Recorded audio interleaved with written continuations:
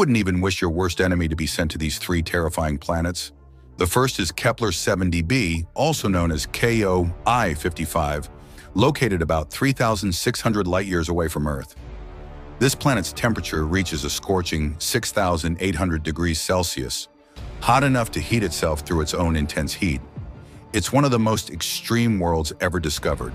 The second is GJ1214b, a massive and dense planet, much larger than Earth. It's tightly locked to its parent star, resulting in two hellish extremes. One side, perpetually facing the star, is covered in an ocean of molten lava, while the other side, hidden from the star, is blanketed with inhabitable methane. The third is 55 Cancri e, a planet that seems like a dream, but is actually a nightmare.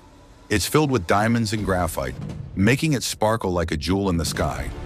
But its surface temperature is so intense that it can melt iron, making it utterly inhospitable. So would you dare to visit any of these planets? Or would you send someone else to experience their horrors? Let us know in the comments which one you think is the most dangerous.